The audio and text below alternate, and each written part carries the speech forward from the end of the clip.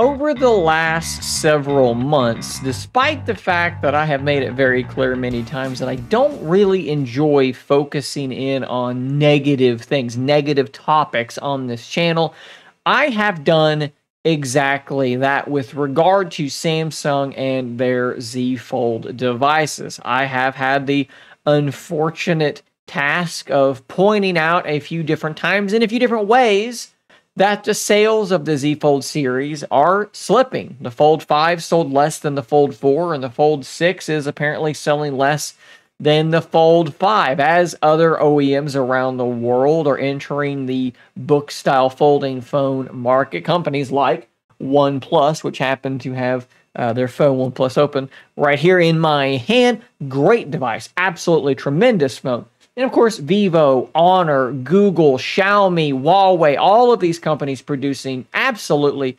outstanding phones. Huawei in particular, chewing into the foldable market share that Samsung once had 80% of.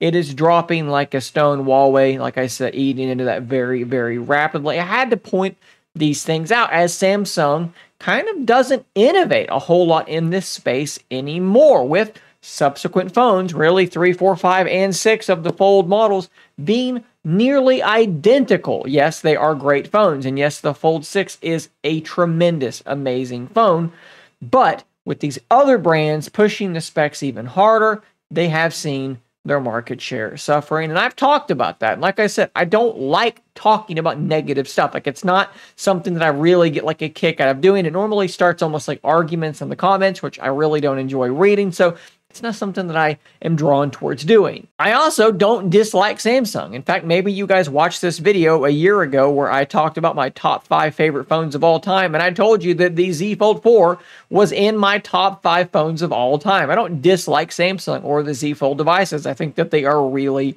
really good. But you have to call a spade a spade. Today, we're going to try to kind of twist this and maybe not be quite as negative. Let's try and find a positive thing to talk about. And I think that maybe we have just that. We have on this website, news.samsung.com, a post to our customers, investors, and employees. This is something that was posted actually several days ago, and it hasn't really gotten a whole lot of attention. We're going to quickly read it. This is from Samsung Electronics DS Division Vice Chairman, and I'm not even going to try to pronounce that because I know I'm going to butcher it and it's going to be disrespectful. You can read it there. But this is from a higher up in Samsung, and I think this should be getting a bit more attention. Now, bear in mind, this is being translated from Korean, so I may sort of change some phrasing here if I feel like maybe the translation was a little bit weird. We'll just kind of work our way through it. To our customers, investors, and employees who have always loved Samsung Electronics, today we, the management of Samsung Electronics, would like to first apologize to you. So that's pretty strong, right? They're putting out a thing, just straight up saying, we're sorry.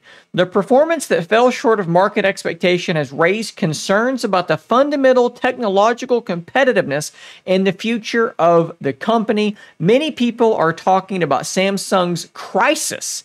All of this responsibility lies with us who are leading the business. So, talking about how they are falling short. Obviously, the folding phones are where your mind is first going to go, but they've had some sales issues in general, so we can't necessarily say it's just with the folding phones, but I think logically that is a large part of this. So, Samsung has a history of challenge, innovation, and overcoming that has always turned crisis into opportunities. We will definitely make the serious situation we are currently facing into an opportunity for a leap forward. Our management will take the lead in overcoming the crisis. Above all, we will restore the fundamental competitiveness of technology. Technology and quality are our lifeblood.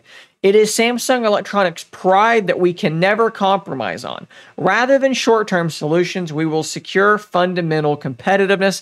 Furthermore, I believe that only new technologies that do not exist in the world and perfect quality competitiveness are the only ways for Samsung Electronics to make a comeback. We will rekindle our unique passion to fearlessly pioneer the future and to cling to our goals until the end and achieve them. And you can read the rest of this from here. I'm going to leave it up on screen so you can kind of pause and read it if you want. But what this says to me more than anything I've ever seen from Samsung, or if I'm being honest, from like, I don't know that I've ever seen an OEM just come straight out and say this and say that, yeah, we're having some problems. They describe it as a crisis and then saying, we are going to be more competitive. We are going to pursue new technologies. That's what we've always done. We have pushed the edge. We have pioneered these technologies, and we're going to get back to doing that.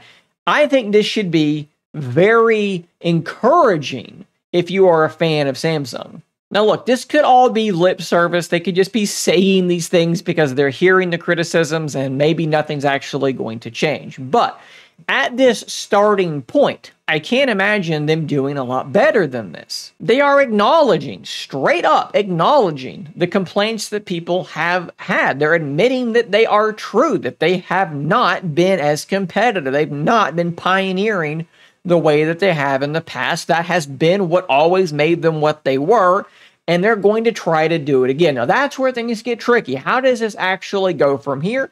That remains to be seen. But I think that they are fully recognizing that they have been too iterative and that that has to change, literally going as far as describing this as a crisis. Ultimately, we're going to have to wait to see what these next phones begin to look like. What does the Z Fold 7 look like? The S25 Ultra? I would imagine that they've been in the works for a while. So unless this has been a thought that they've had for a couple of years, they may remain sort of on this iterative path. It may take a couple of generations before you really start to see changes.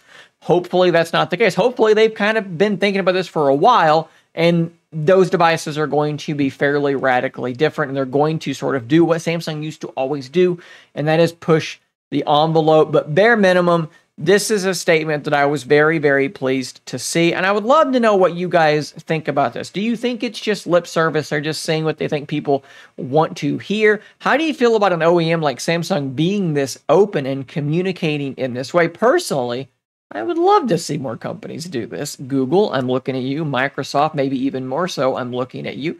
Talk about this stuff. If you think that there's a problem and everyone knows it, acting like it's not there is just stupid. Admitting it and saying that, yeah, okay, we see it. We're going to try to work on it. That is only going to endear you to people as far as I'm concerned. But again, I'd love to hear what you guys think about this in the comments down below. I'll see you on the next one. And until next time, stay nerdy, my friends.